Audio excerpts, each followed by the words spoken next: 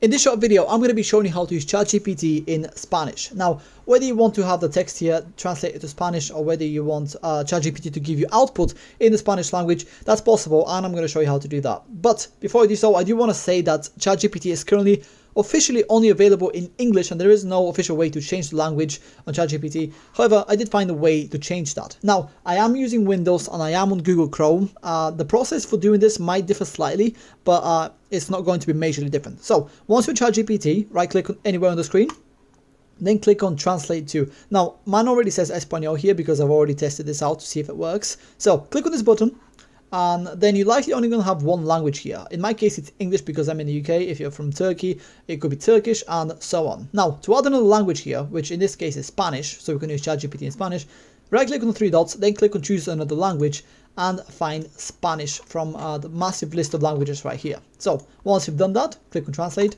and it will automatically translate to Spanish. Now, I don't speak any Spanish, so I've copied and pasted a small phrase from Google that says "How are you?" in Spanish. So I'm going to click enter, and as you can see, ChatGPT is generating the output in Spanish. Now, to change the output on ChatGPT, you don't need to do anything. You can just speak to ChatGPT in the language that you want the text to come back in. So ChatGPT automatically detects what language you're speaking to, and it will revert back to you in the same language.